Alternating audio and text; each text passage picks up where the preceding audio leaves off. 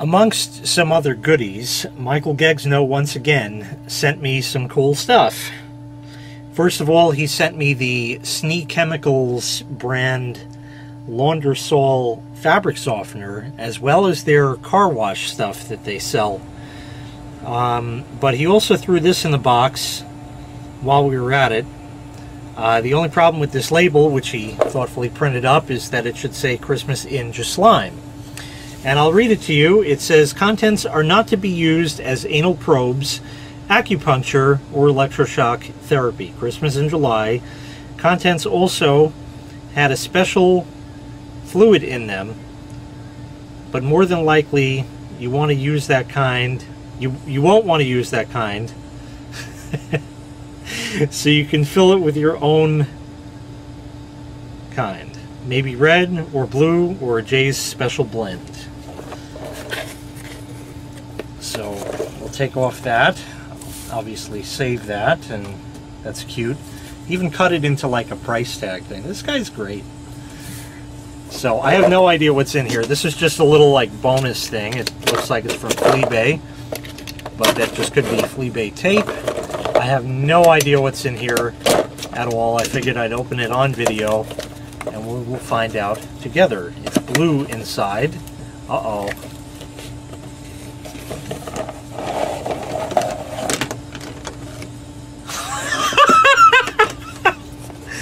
A whole bunch of pen oilers.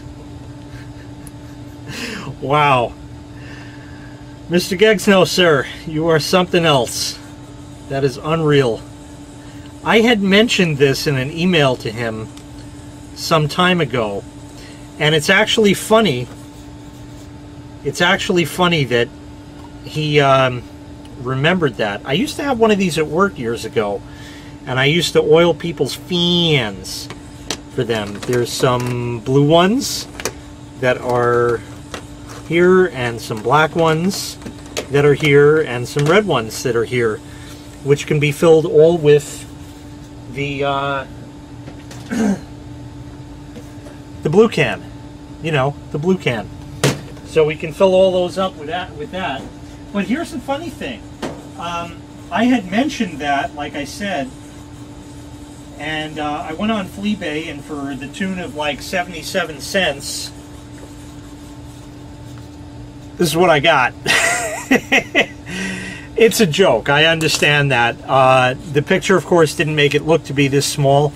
This is like a watch oiler. I don't know if you can see, but that is an extremely fine tip. And it actually works. See, what happened was I ordered this, and it didn't come when China said it would come. So what I did was I put in a thing to eBay, and they said, okay, sorry, we refunded your money. And then out of nowhere, the first one showed up. I had already ordered a second one. So here's the first one I got, and of course I put the blue can in here, and maybe, just maybe, you can see a little tiny drop of Earl at the end of that there. So it actually does work somehow, believe it or not. Very surprising. So thank you very much to Michael Gegzno. Now I have enough pen oilers to last me probably the rest of my life. These are something. Definitely something. And my goodness, I didn't know so many of them would happen at one time. So those are the pen oilers, and thank you once again for that. Some are longer than the others, as you can tell.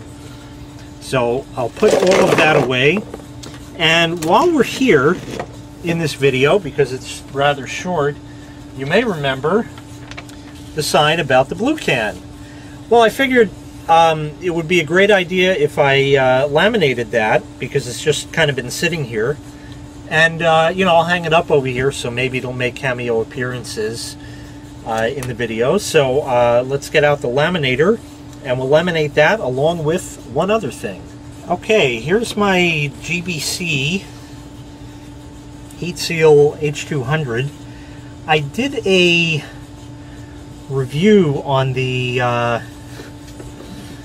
Aldi one from some time ago, and that is still in my possession and still working fine. It's kept in the box. This one got really dusty because it's not in the box. So we have to let this heat up, and when it does, this will glow if this switch wants to cooperate. And it's got like dirty contacts and that, but for how often I use it, I just jiggle it back and forth, and that's it. So the laminating sheet will open, and we will stick this inside, trying to center it as best as possible. That looks pretty good to me. Yeah, that's pretty close to me. And then we'll get the carrier. The oldie one allegedly says that no carrier is required, but somebody had mentioned to me that a carrier is always a good idea, so I think I will always use one. Yeah, that's heating up. Ooh, yeah, that smells wonderful.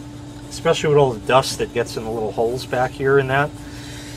So we'll let this heat up, and once it does, we will laminate. Okay, we're all set. So we'll take everything and shove it in.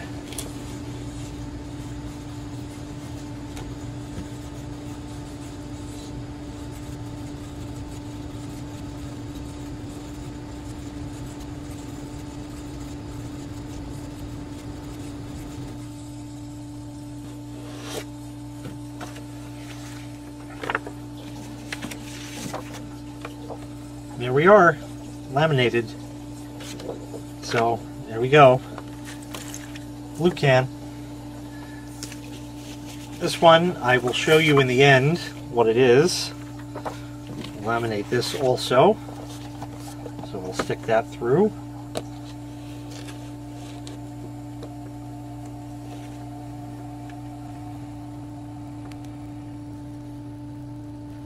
And it appears the light in it had gone out, so I guess maybe the heating element is not quite up to snuff. There, it just came back on.